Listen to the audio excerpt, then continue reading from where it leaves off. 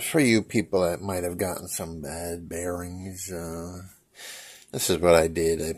I took a socketed head screw that fits inside there. You have to be careful to get something that fits inside that upper lip and start banging against that. I happen to put a hex key in there and start beating on the back of my hex key to push the bearings down. Maybe Sovol will be good enough to release the files for the 5th or 6th time I asked.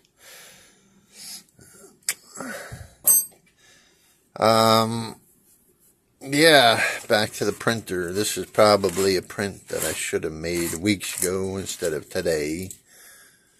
Now that we have our little Z issues fixed. This was the first print I got after we fixed our Z.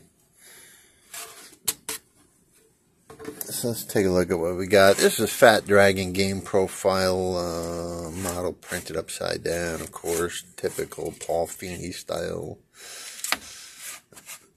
The modeler, Sid Nequi, he decided to really get creative on this model. All of the hair points are standing up off of the model, so I'm going to have to do a lot of cleanup work to get these supports off. Anywho, 0.6 nozzle, 0.15 layer height, which is definitely out of my comfort range, but that's alright. I didn't feel like changing a nozzle.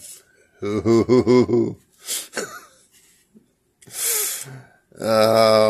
little bit under extruded. I should probably have did a recalibration on my extruder, which I didn't. This profile tends to run a little bit lean, so we have some tiny little under extrusion lines there, but besides from that, you know, it's not bad. Not bad. Simultaneously, while this print was running, we did another print on the SV06 Pro. This one actually looks a little better now.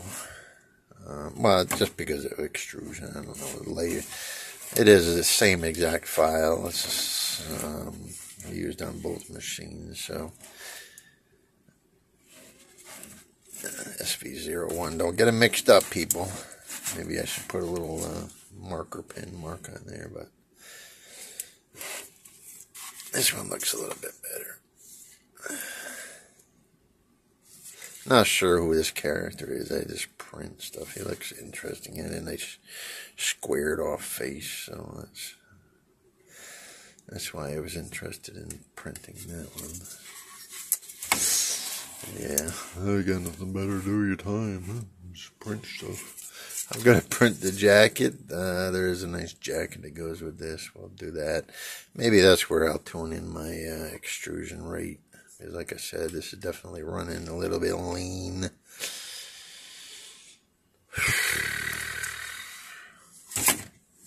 Alright, people.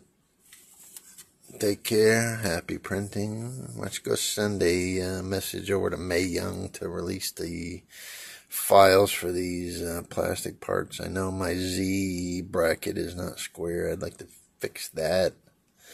So, and then people who are having problems with these, you know, it might be easier just to print another one. You know, stick a new bearing in here. Get all set. I don't know, some people are not having Z problems. I did. Alrighty, I gotta clean off these supports. Sid made my life a little more difficult this time.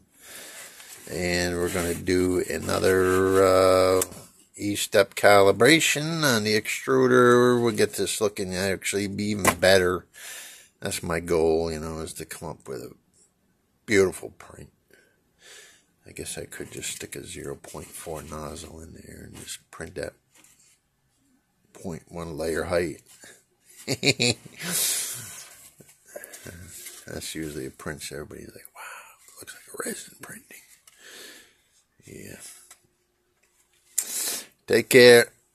Happy printing.